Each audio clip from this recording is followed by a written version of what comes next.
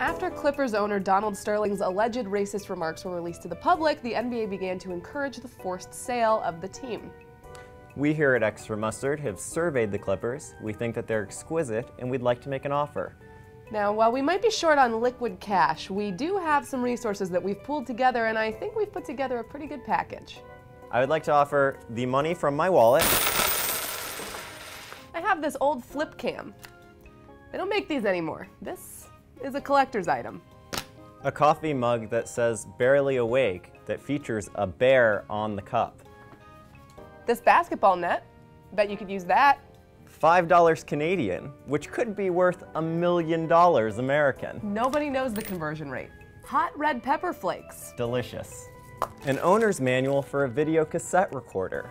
Cassette recorder not included. The Extra Mustard first aid kit, which includes a bunch of used gloves and some tweezers. Every year, tens of thousands of people opt out of receiving the Sports Illustrated swimsuit issue. We will give you all of those issues.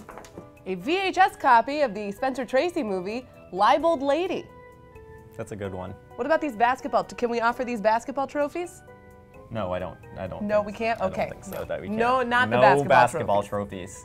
A stack of old People magazines. George Clooney. I don't know what else I have. I will offer to play small forward for the LA Clippers. Kobe!